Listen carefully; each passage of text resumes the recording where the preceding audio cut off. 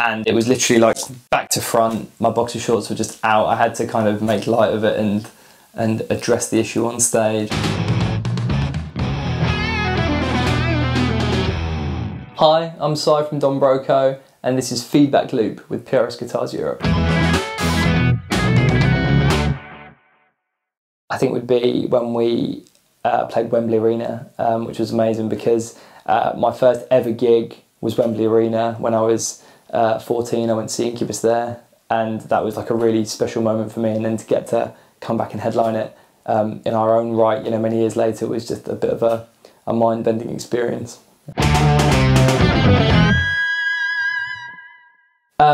My favourite part of touring with Don Broco is just the kind of camaraderie of being on the road with your mates and playing music. I mean, you can't really beat that. It doesn't kind of matter how far down the road you get as a band. You know, if you're with guys that you love and you're making music you like, that really is as good as life gets. So just being on the bus with the boys and playing a show at the end of every day, that really is, yeah, that is what dreams are made of for me.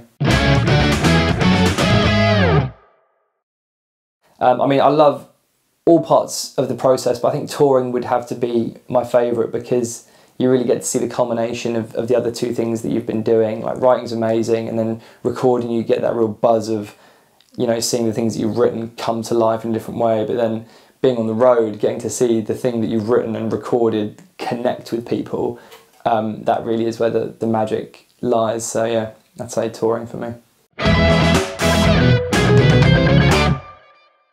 I would like to be a sommelier because I love wine and I love drinking it. So, I also love travelling. So if I could be, you know, hanging out in Italy or hanging out in the USA or hanging out in New Zealand, just, you know, having a great time drinking wine, I think that would be pretty ideal for me.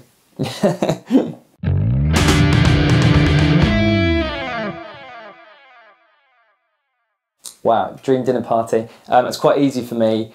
My favourite artist of all time is Prince. I'd love to hang out with Prince. So I would absolutely have a dinner party and he would be my #1 invite. Just Prince. Just Prince, me and him could get awkward. Hope we get on.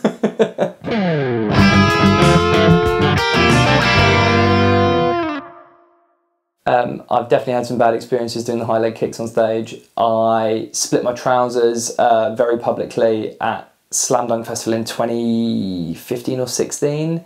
And it was literally like back to front. My boxer shorts were just out. I had to kind of make light of it and address the issue on stage and apologise to the crowd for the indecency of what had just happened.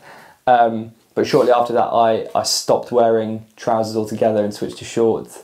And since then, luckily, touch wood, I haven't had any malfunctions.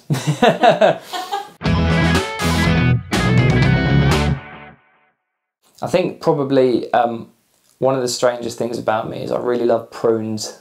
Like, no one seems to like prunes. Everyone's got a kind of feeling that prunes are a shortcut to the toilet. But actually, I don't find that is the case at all, and I just love prunes. I've got a fairly infinite capacity for eating them. So yeah, that seems to be something people don't really understand about me when I talk to them about it. So maybe prunes. A key ring that our singer Bobby had when he was a little boy, like a really little boy, and it was knockoff like Manchester United merchandise. I guess, you know, when you're on holiday to Greece and they've got like loads of weird stuff just they're selling in shops, and it was like, oh, Manchester Super Red's #1 fan, and it was just like a weird thing he had on his keys. And our drummer is an actual bona fide Man United fan. And one day we went to the studio and Rob turned up with this key ring that he'd found in his house and gave it to Matt as a present. He was like, oh, dude, I found this key ring. It's funny because you like Man United, and it was fine. And it happened to be when we were writing the song Manchester Super as #1 fan. And at that point, it didn't have a title and it didn't have a theme. And there was a gap in the song where it was like, oh, we need to shout something in this bit. You know, it could be anything. Shout anything there, it'll sound good. And Matt was holding this key ring and said Manchester Super as #1 fan. So just shouted Manchester Super as #1 fan, and it kind of informed then the lyrics for the rest of the song. I am not a huge football fan, but when I would go to games, if someone asked me who I supported, it would have to be Norwich City, because my granddad would take me to Norwich City on Boxing Day and we'd always watch the football when I was little. So I'll say Norwich City. Plus I love Delia.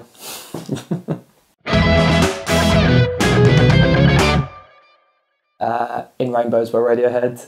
Like, I love Radiohead, I love like all their stuff, but there's something about In Rainbows I can just keep coming back to, and it's got just a little bit of everything. You know, it can be really somber, it can be really down, but it can also, there's moments of like happiness and joy in it. And whenever I listen to it, I'm always just struck by like, how am I not bored of this record yet? I've listened to it like a bajillion times, but yeah, it's just, it sounds great, it's so well produced, like the songwriting's amazing, like it's so interesting, and I'm always just finding new things every time I listen to it, and that's like a really important thing for me in albums, like discovering something new the more you get into it, and somehow I'm still discovering new stuff in the album.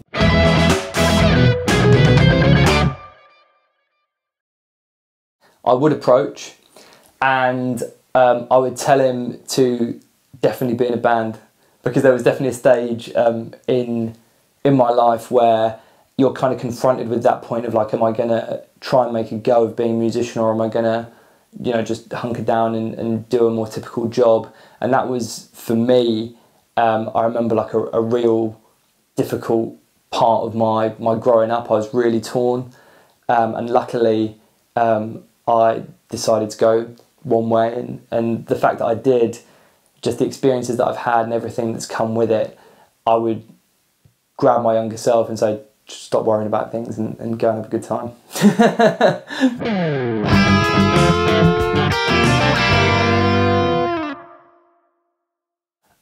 At a pub, my drink of choice is a whiskey ginger, because I'm not too good on beer anymore. It makes me very bloated, and so now I've switched to I like whiskey, but I couldn't drink a lot of straight whiskey, so a whiskey ginger is just beautifully refreshing and feels kind of refined. So that would be my drink of choice.